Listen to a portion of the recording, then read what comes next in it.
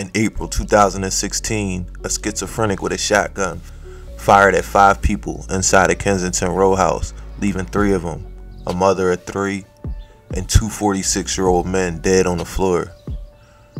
Christine Chromiak, Kenny Stowe, and Edwin Capone Laboy. For Laboy, this was the end to a tumultuous life that was scattered with arrests and near-death experiences and all the trials and tribulations that come with the street life. Capone, they call Edwin Laboy in the Badlands, a North Philadelphia corner hustler with 9 lives. He survived an assassination attempt when a notorious hitman sprayed bullets from an AK-47 into his car. He lived after gang members kidnapped him and tried to pull out his teeth with pliers. Capone's name echoed through the streets of Philadelphia for nearly 30 years. The streets and police will remember Capone for his gang activity in the late 80s and throughout the 90s. During this time, Edwin Capone Laboy and his crew called themselves the ATT Gang. Laboy had the letters tattooed on his arm. Laboy was arrested dozens of times. In 1999, he was tried for murder in a death penalty case. Prosecutors accused him of shooting a member of a rival drug crew, 16-year-old Michael Torres, 8 times while Torres was in the driver's seat of a parked car, court testimony shows. Eyewitnesses at trial, including the victim's sister, identified Laboy as the killer. But Louis Savino, Laboy's lawyer at the time, said that jurors found reasonable doubt in the testimony of those witnesses. Laboy was found not guilty on all counts.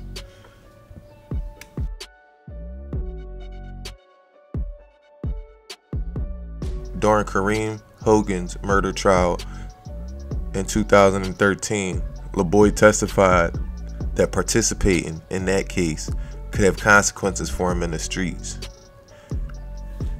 He did, however, give a statement in that case and tried to walk it back at trial, which helped convict Hogan. The very fact he was able to return to the streets of Philadelphia goes to show you that the old saying, snitches get stitches or ditches, isn't always true, and how lucky Laboy seemed to be throughout his life when it came to escaping death. In 1992, Laboy was at a nightclub owned by 2 brothers who were gang members from 18th and Wallace Streets. Apparently, Laboy and his friends got into an argument with the owner's sisters, and he took things a step too far. He makes the fatal mistake of slapping her in the face in front of everybody. The brothers later recruited a woman to seduce Laboy, according to police records. When the 2 went out on what he thought was a date, the brothers abducted Laboy, bound his wrists and ankles and face with duct tape, then tortured him throughout the night, according to police records. One brother had a pair of pliers. He broke off maybe half a dozen of Laboy's teeth, breaking them into pieces. When the police drove to Laboy's hospital room to check on him, his captivity had left a mark. Anytime he smiled or talked, you see his teeth, said Brian King, a retired Philadelphia police officer who patrolled Capone's turf for years. And they were a bloody mess, said King. In July 1998, Jose De Jesus was convicted of first-degree murder for the 1997 shooting of a 26-year-old Carlos Martinez. The evidence produced at trial established that De Jesus and Edwin Capone Laboy had an ongoing dispute in June of 1997. On June 19, 1997, Capone and several acquaintances allegedly opened fire with firearms on De Jesus' house in Philadelphia. Sometime before 8 p.m. on June 20th, 1997, the very next day, De Jesus noticed a man who apparently looked very much like Capone and was wearing a bandana on his head, driving a new blue Toyota Corolla that De Jesus knew to be owned by Capone in and around De Jesus' neighborhood. At around 8 p.m., after having observed the Toyota driving in his neighborhood, De Jesus entered a light-colored station wagon parked in front of his house and exited the car carrying an AK-47 assault rifle. De Jesus then went into the abandoned house at 2913 Pelthorpe and ascended to the roof of the building. About a minute later, the Toyota Corolla rounded the corner of Cambry and Pelthorpe Streets and began traveling on Pelthorpe past the abandoned building. Upon seeing the car, De Jesus opened fire on the vehicle and its driver, strafing the rifle from side to side and spraying bullets up and down Pelthorpe Street. Unbeknownst to De Jesus, Capone was not in a Toyota Corolla, but rather the car was being driven by Carlos Martinez, to whom Capone had apparently sold the car that very day.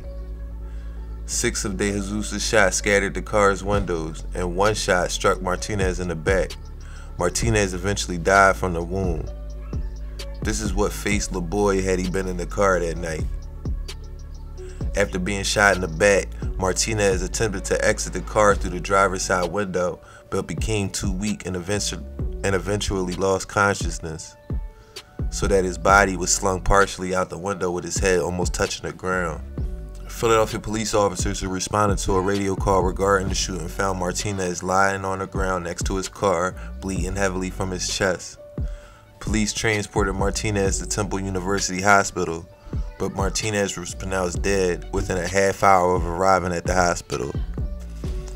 An autopsy revealed that a bullet struck Martinez in the back, traveled through his kidney, spleen, stomach, liver, and inferior vena cava, and exited under his ribs on the right side of his abdomen.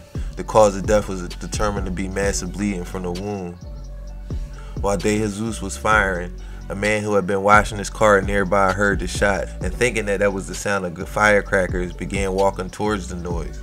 Upon seeing that De Jesus was firing a rifle into the street, the man turned and began running in the opposite direction, but was struck by 1 bullet in his left calf, 2 bullets in his back, and 1 bullet in the left side of his head. He continued running towards Cambria Street even after being shot. At the same time, a 15-year-old boy was riding his off-road motorcycle on the street in front of the residence and carrying a 3-year-old boy as a passenger. When the older boy heard the gunshots, he was startled and fell while still seated on the bike and holding the child. He covered the child until the gunshot stopped. But when the older boy later returned the child to his mother, it was discovered that the youngster had suffered a gunshot wound to his left knee and 1 to his left foot. Both the man at the car wash and the young boy survived their wounds. Following the shooting, police recovered 16 .762 cartridge casings from the area in front of the home, all of which were determined to have been fired from the AK-47. In addition, 6 bullet holes were discovered in the Toyota Corolla that had been driven by Carlos Martinez, 3 in the driver's side of the front hood of the car and 3 on the roof.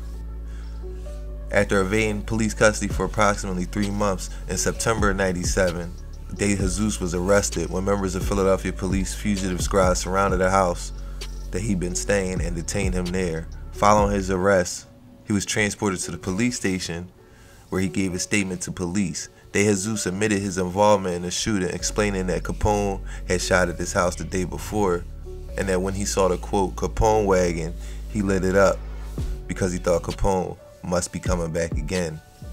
Edwin Laboy's time on earth was full of moments like this. He played a cat and mouse game with life. He lived dangerously, selling drugs, being on the giving and receiving end of countless shootings, murders, kidnappings, and torture. Those who knew him said James Elijah Dixon was pretty sensitive. He couldn't take jokes or taunting very well. He suffered from mental illness, including schizophrenia. It was that taunting, testified Levi Almonte, that touched off the April 17, 2016 massacre in a Kensington row house that left 3 dead and Dixon, 45, charged with their murders. Neighbors on the 600 block of East Westmoreland Street in Kensington woke up to heavy police presence on their street after 3 people were shot to death. Around 3 o'clock in the morning, 2:40 around there. And I heard like 5 or 6 shotguns. Police say the 46-year-old suspect called 911 and told them he shot someone. But when officers arrived, he indicated that he was not about to open the door and allow the police inside.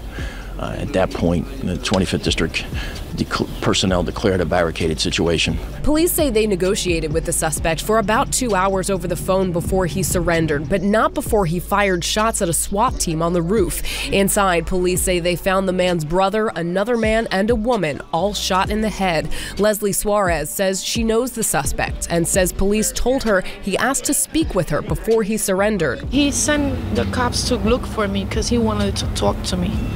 He wanted to give up, but he wanted to see me first. We didn't know what he was gonna tell me or nothing, but the police told me they used me as to take him out. Suarez says she never got the chance to talk to him, but she never imagined her friend doing anything like this. I wanted to talk to him. I wanted to see what he was going to tell me. Maybe he was going to tell me the story. Maybe he was going to tell me something, that he was innocent or something.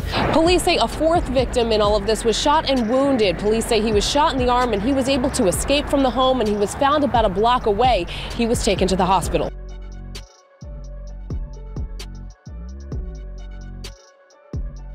Trial testimony portrayed Dixon, who served 2 terms in prison for a 1994 rape and robbery and a 2006 sex assault and burglary, as a man struggling with paranoia, convinced that the people in his house, including his cousin, were going to kill him.